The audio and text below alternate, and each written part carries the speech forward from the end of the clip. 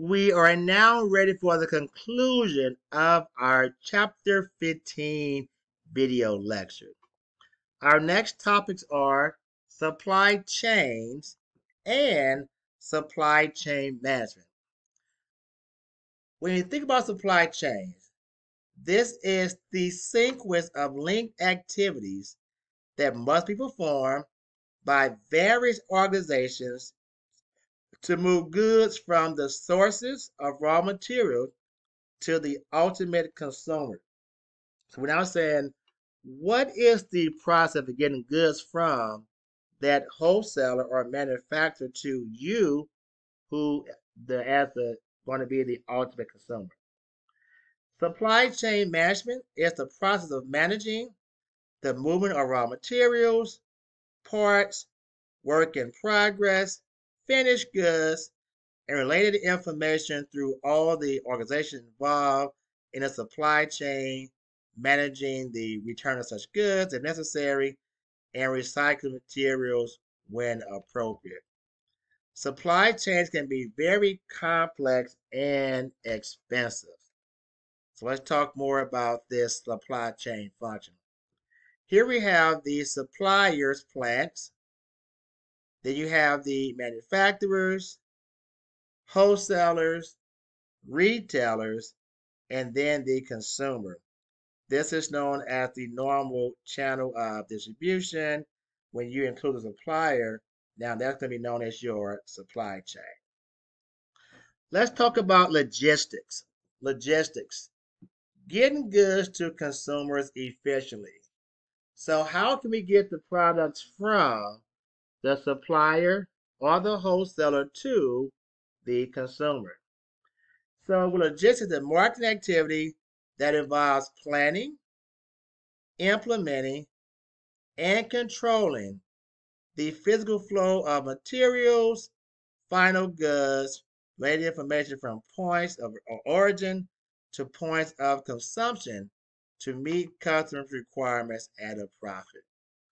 So now we're saying that what if you wanted a brand new car that you're having designed? The logistics takes over to see what is the process for getting that car designed according to your specifications and getting that vehicle to you as the consumer. There are 7 R's of logistics: getting the right product to the right place, to the right consumer, at the right time, in the right quantity, in the right condition, and at the right price. So these are known as the 7 R's of logistics. Let's talk about inbound logistics. What are those? Well, inbound logistics focus on bringing in raw materials, packaging, other goods and services, and information from suppliers to producers. That's known as inbound logistics. So now we talk about the handling of material. That's the movement of goods within a warehouse, from the warehouse to the factory floor, and from the factory floor to various workstations. So if we're looking at wood, steel, other raw materials, we're saying how we take those materials from the warehouse to the factory floor, from the factory floor to the various workstations. There's a process, logistics, in which that has to be handled. The logistics is as much about the movement of information as it is about the movement of goods. So we're saying that there has to be planning in place, information on how we're going to move products throughout the logistics system. Outbound logistics focus on managing the flow of finished products and information to business buyers and consumers.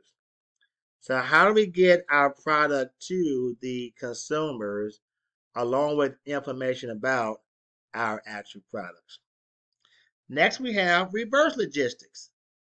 It involves bringing goods back to the manufacturer because of defects or for recycling material.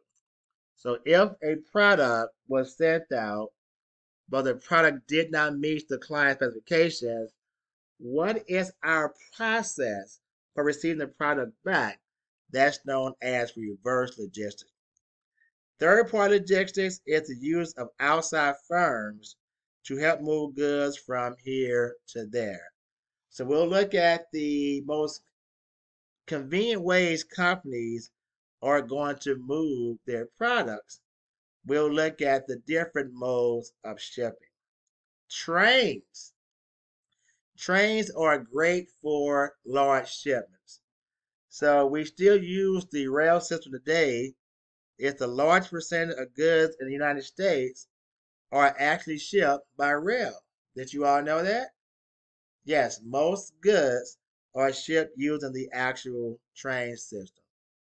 Freight forwarder is an organization that puts many small shipments together to create a single large shipment that can be transported cost effectively to the final destination. So what the freight forwarder does, it will take products from many different companies, put those products on the freight cost, assuming they're going to the same destination, and use that as a mode of transportation. Trucks are also goods for small shipments to remote location. Of course, there are certain places that can't be reached by train, so trucks are also goods for smaller shipments to location. Truck companies are used for widespread delivery. Okay, so here we have a picture showing a railing system, and again, railroads carry over a third of all goods shipped with the United States and are expected to remain a dominant transportation mode. So, what are some of the advantages of shipping by rail for both large and small producers? Please send me your response via email to the advantage of using the rail as a mode of transportation. Okay? Water transportation is inexpensive but slow. So now we're saying using boats as a form of shipping.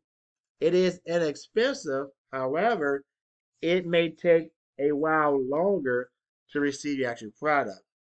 Now, just because international travel, water transport is local as well as international, sometimes water transportation may be the only way, other than shipping, other than airfare, to ship a product, say, from one country to another country. Pipelines are fast and efficient. Pipelines primarily transport water, petroleum, and petroleum products. Okay?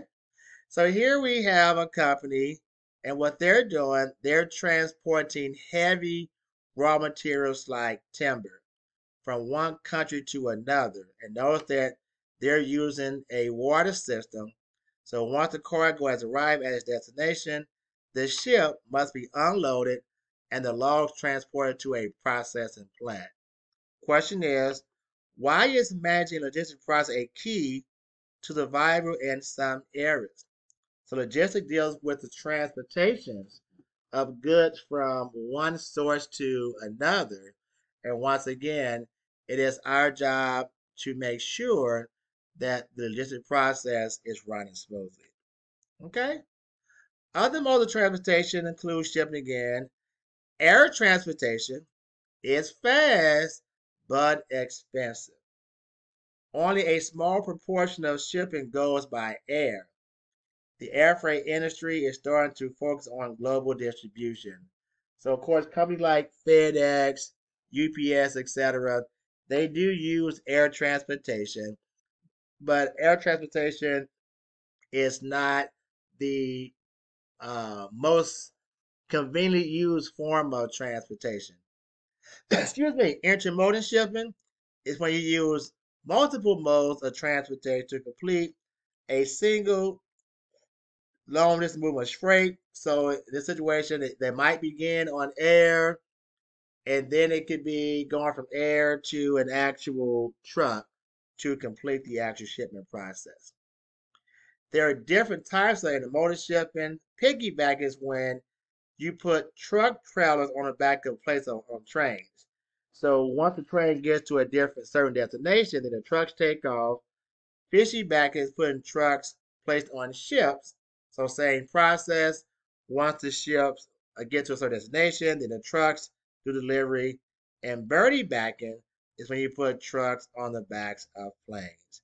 Those are all known as intermodal shipping. This chart just shows the distribution based upon the most popular type of freight. As you guessed, trucks are the most popular type of freight, trains next, pipelines, ships, and then as you see, under 1% of all products are being shipped by air. Okay? Now, once we receive the products, got to keep track of the storing functions. Companies must have goods available in various parts of the country ready to be shipped locally when ordered. So we have to make sure we have in place logistics, a storage function, and then tracking goods. Storage warehouses hold products for a long period of time. Distribution warehouses are used to gather and redistribute products such as package deliveries. We need to have a system for tracking goods. Radio frequency identification, known as RFID tags, are used to keep track of goods. So as goods are being shipped from one place to the other, there needs to be some type of tracking system to keep track of those different goods. Okay? This will conclude our chapter 15 video lecture. Now you should have a better understanding of the different modes used of distribution of process, from marketing intermediaries, wholesalers, retailer, etc. I hope you have enjoyed the chapter 15 video lectures. Bye bye.